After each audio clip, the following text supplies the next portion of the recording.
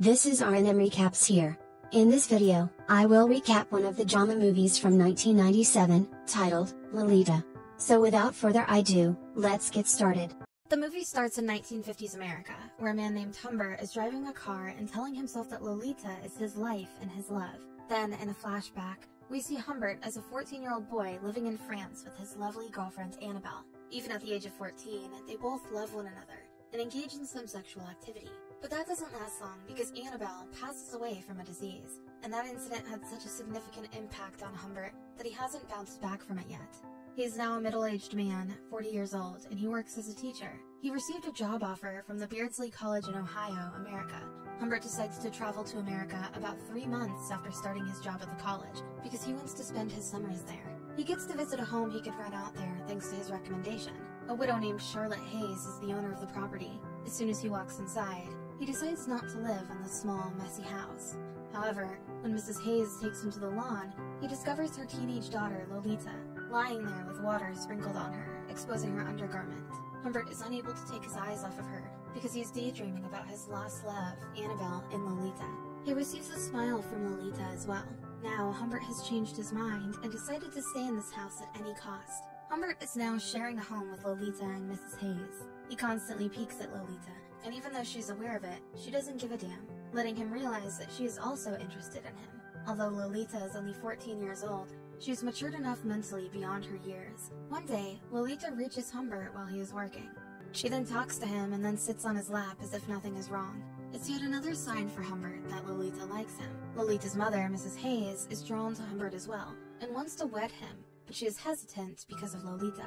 While taking a stroll with Humbert, Mrs. Hayes informs him that Lolita will be sent to a summer camp to encourage her to participate in extracurricular activities. Humbert is unhappy about that choice, because if she goes, he will be separated from her. He argues against Mrs. Hayes sending her to summer camp, but she claims to have already enrolled Lolita in a summer camp and paid for it, so she has to join. Although Lolita has no desire to join the camp, she is forced to do so because of her mother's persistent arguments. The time comes for Lolita to depart for camp.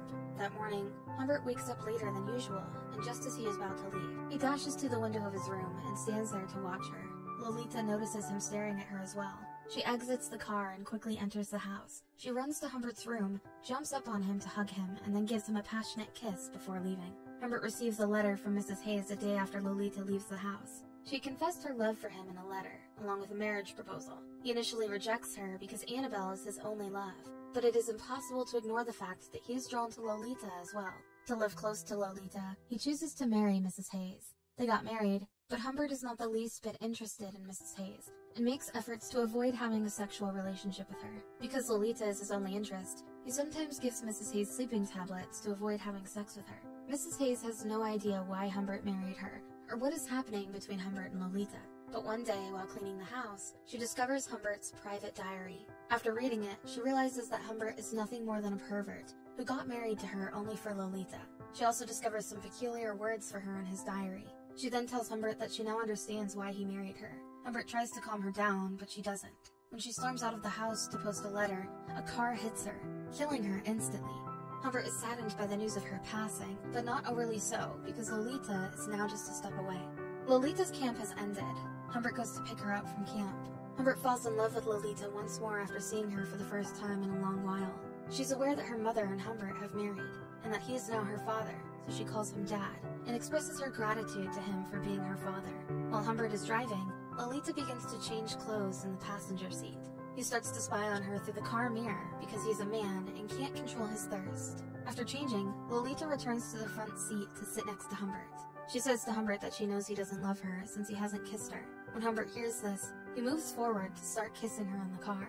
They are both stopped by a police car, which questions them about any suspicious people or vehicles. Humbert informs Lolita that they will be staying in hotels for a few days due to unforeseen circumstances. Lolita suggests that instead of staying in the same hotel, they travel throughout America and stay in different hotels. They decide to stay in a hotel while on their tour. While Humbert is at reception for some paperwork, Lolita waddles over like an animal to a pet dog and starts playing with it. The wealthy dog owner then tells Lolita that the dog never enjoys the company of anyone else except him, and she is the second person the dog is decent with. He even introduces himself as Claire Quilty, and praises Lolita's beauty. When Humbert calls her, she leaves Quilty with a sneaky smile and goes to Humbert. Humbert informs Lolita that they must share a room because of a lack of money. He then assists Lolita in removing her shoes and socks, and their romantic relationship begins to heat up and is on the verge of becoming sexual. People see them as father and daughter, but in the room, they act like a couple, sharing everything. After some time in the room, Humbert goes outside to get some fresh air, where he meets Quilty. Quilty inquires about his relationship with Lolita, to which he responds that she is his stepdaughter, and her mother has died. Quilty then extends him a dinner invitation, which he declines, because he believes he is a police detective investigating Mrs. Hayes' death. They leave the hotel the next day and continue their journey. When they stop at a gas station, Lolita asks Humbert for a few coins so she can call her mother. Humbert now has no choice but to inform Lolita that her mother died in an accident. When Lolita learns of her mother's passing, she groans in remembrance of her. At the hotel, she refuses to let Humbert enter the room and continues to cry for her mother. After blubbering alone in the room, she approaches Humbert and lies next to him. He comforts her by giving her a hug and promising that he will never abandon her.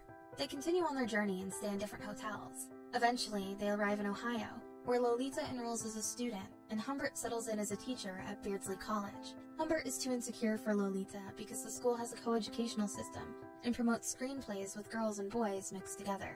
And most importantly, they encourage students to date one another so they can get to know each other. This will help them in the future if they marry each other. After a few days of school, Lolita asks Humbert for approval to participate in a screenplay, but he refuses. Then Lolita starts to seduce him and tells him that if he lets her take part in screenplays, they will do more things like this. Humbert, the pervert, permitted her to participate. The following day, Humbert visits her at the auditorium, where she is rehearsing as a witch for the play. From there, he learns that the screenplay's organizer is Quilty, the man he met at the hotel.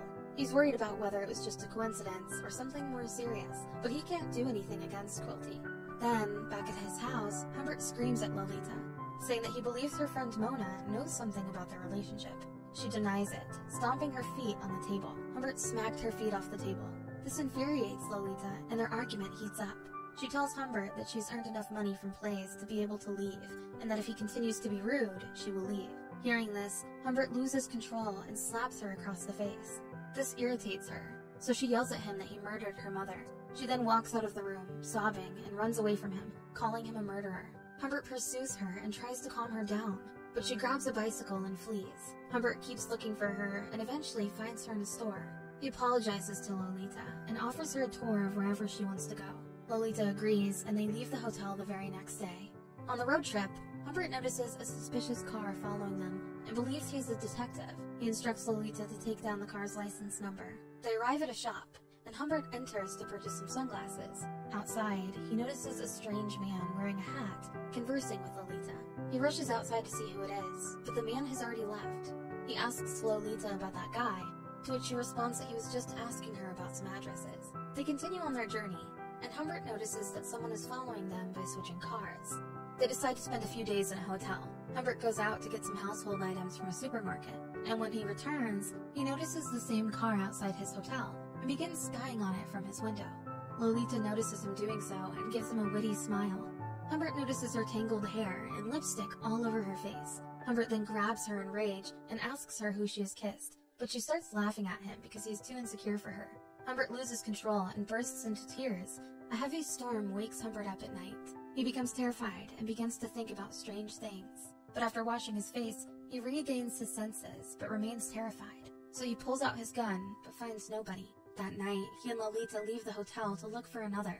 They finally find another guest house. The house owner hands over the keys, but Humbert notices Lolita shivering with cold and decides to take her to a nearby hospital first. The doctor admits Lolita for one night and orders Humbert to leave because he is not permitted to stay with the patient. As a result, he's compelled to leave.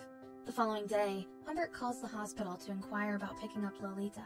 The nurse informs him that she has been diagnosed with no viral infection and has left the hospital with her uncle early in the morning. At first, Humbert believed that the nurse had mistaken Lolita for somebody else, but when he went to the hospital to check, he couldn't believe what he saw.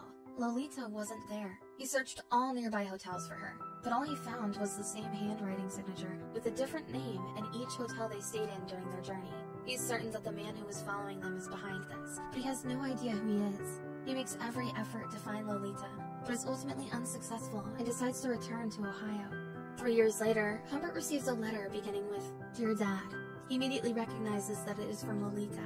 She mentions in her letter that she's now married and pregnant. She adds that their financial situation has deteriorated and that she requires financial support. Humbert becomes emotional after reading the letter and decides to pay her a visit. He knocks, and Lolita opens the door. She is no longer 14-year-old Lolita. She's now a pregnant woman who wears glasses. She greets Humbert as a daughter and gives him a lovely smile. Then, she invites him into her home. The moment Humbert sees her husband, he immediately realizes that he is not the man who was pursuing them, because he's too young, and the other man is almost his age. He asks Lolita who picked her up from the hospital. She tells him that the man was Quilty. He has taken her to his mansion. She goes on to say that he is a porn director who kidnaps teenage girls of her age to use in her porn videos, but she manages to escape his mansion. Then she told Humbert that she was embarrassed by her behavior and decided not to contact him again, but due to some financial issues, she had to contact him.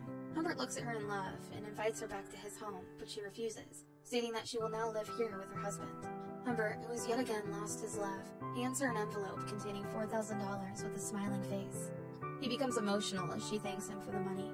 As Humbert makes his way back to his car, he sees Lolita for the final time and imagines her as that little 14-year-old doll girl. He then leaves her house and goes to Quilty's mansion. When he arrives at Quilty's mansion, he asks him why he has ruined his and Lolita's lives.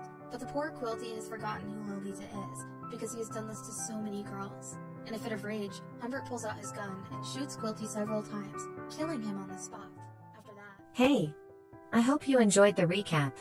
Check out our channel for more videos like these. Don't forget to like the video, subscribe to our channel, and comment on how you found the video. See you soon.